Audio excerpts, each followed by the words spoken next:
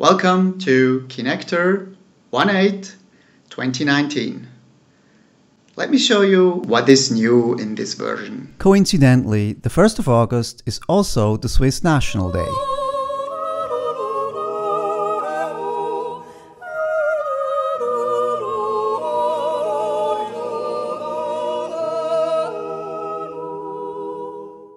It took much longer than anticipated to get this Kinector version out of the way. One major issue that was holding me back was the adoption of the add-on to Blender 2.8. Many thanks to Patrick Crawford at this point to helping me out with this. There is a link to his website on the Kinector page. Another feature I really wanted to get in was Makehuman support.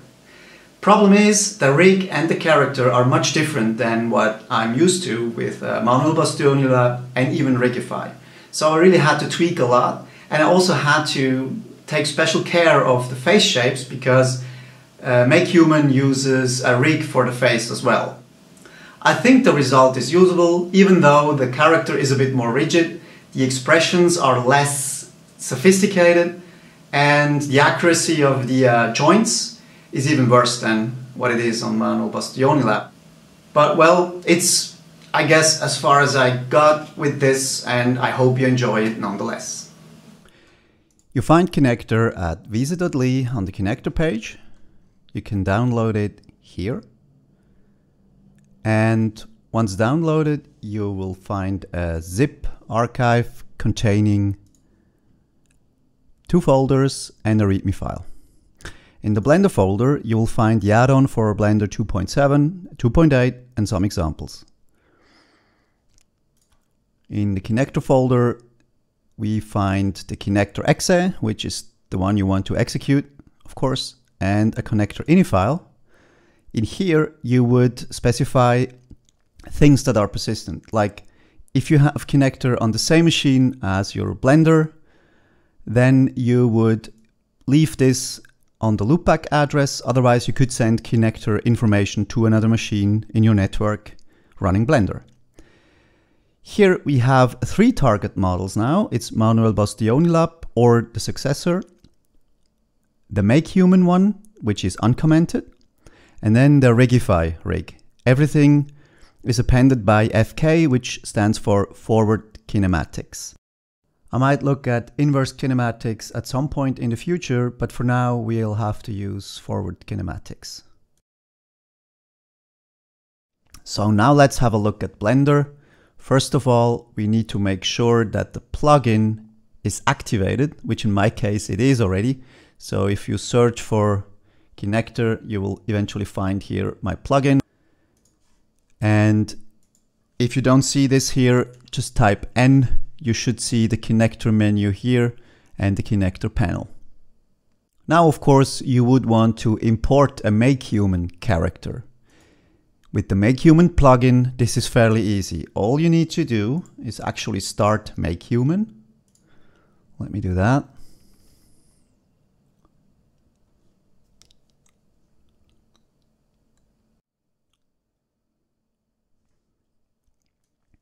And let's just bring back the human I have created for the demo, which is this guy.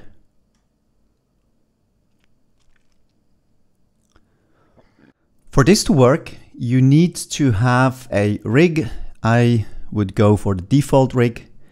And another important setting is hidden here in the community section, socket, accept connections.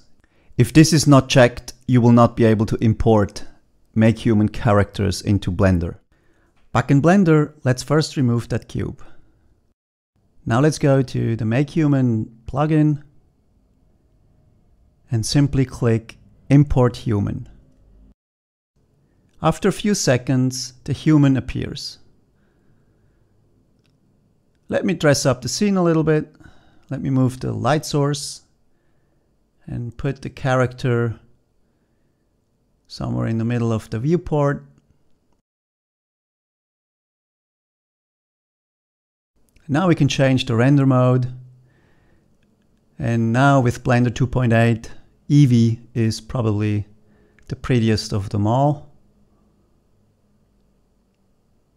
And now if we start Kinector, we should be able to capture the motion. It's a good idea to toggle the system console from Blender in order to see what's going on. So if I click the Start button on the Kinector add-on, it says Kinector started. And now if my body is recognized, I see a bunch of error messages, I see the red face, but the character is not moving. That's because we did not rename the human model to Kinector 1. This is easily done now within the Kinector add-on. You simply click Move with the slot 1 selected. You have up to 4 slots, but only the first one receives motion. It is possible sometimes that the Kinect does not react to your body at all. It then makes sense to either reboot the machine, or what you can try as well is to end this task. It will restart. You might even want to end that one. I don't know if it's doing anything, but as soon as the Kinect service is back, you can retry. I also found that the lighting makes a difference in recognizing your body and your face. Now if I start the plugin again, the character moves around without any error messages in the console window. Now we can start tweaking the settings of Kinector. We can smooth the face expressions, so we have less twitchy eyelids. We can increase the strength to exaggerate expressions and add a minimum delta threshold. For that, less movement is sent to Blender. Now you can see it's still a bit jerky, but this all depends on the performance of your machine and the settings in Blender. Now when I'm happy with this, I can start recording the keyframes. Moving around a bit.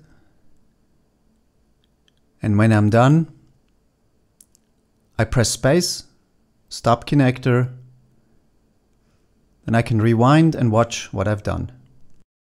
It is very, very choppy right now, but it's enough to show you how this works in principle.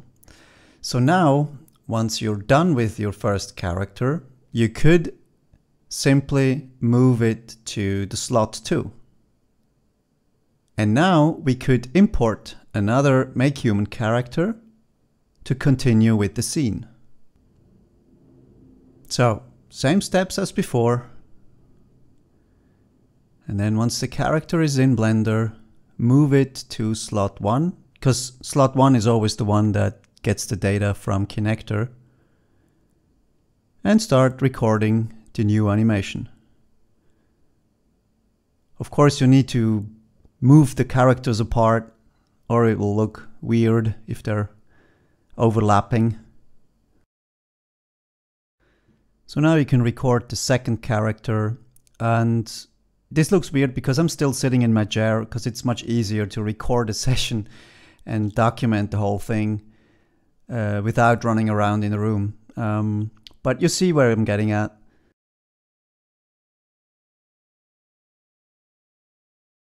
After recording, you probably need to adjust the movements in the graph editor. But the result is quite funny already.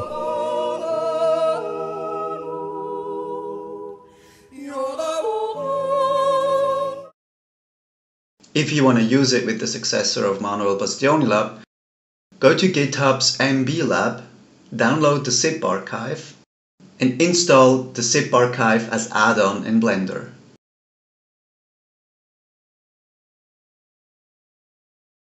You will get a new tab, MBLab, which allows you to create characters within Blender.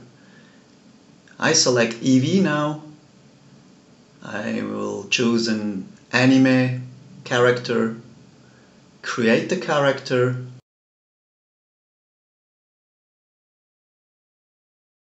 and finalize the character right away. We don't need the textures,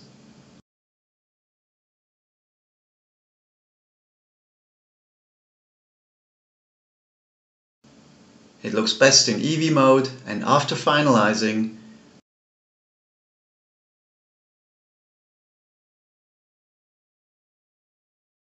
we can rename the character to Kinector 1.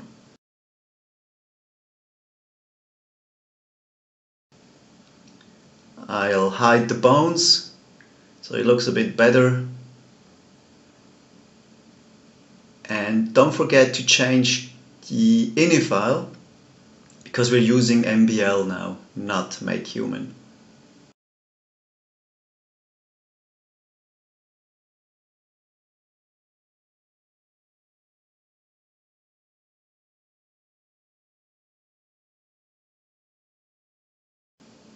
With that done, we can start Kinector.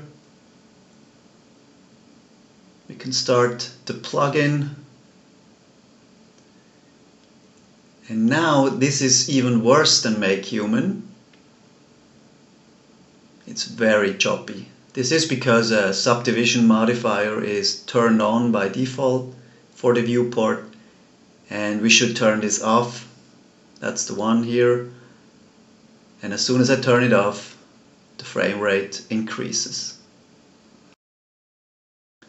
Now we can tweak the Kinector smoothing again and start animating an MBLab character.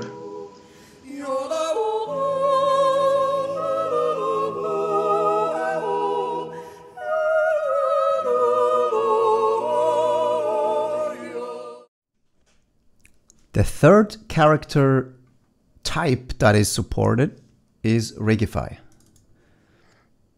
Again, we will need to change Kinector ini for this to work. After that, start Kinector. Now we can add an armature from Rigify, the human meta rig. The same procedure to rename it to Kinector 1 and simply start the plugin.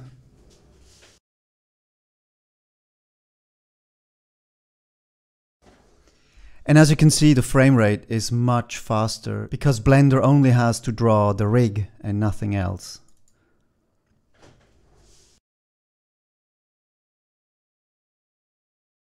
So let me get up, walk around a bit, move, and an interesting new feature, Rigify supports expressions now as well, even though very basic ones.